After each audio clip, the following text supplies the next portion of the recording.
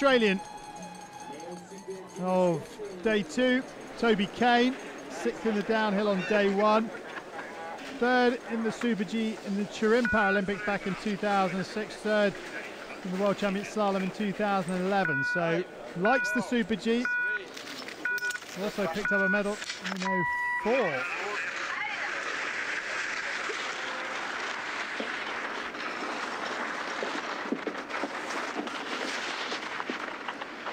Kane often going, as you can see, he too in the LW2 class.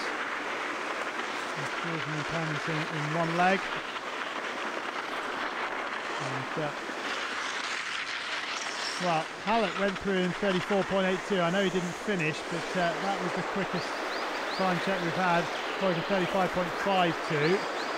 That's Kane going to for that. Wow, look at that, 2.29 seconds quicker. But the Australian, no, and he too can't make the turn on the left edge. His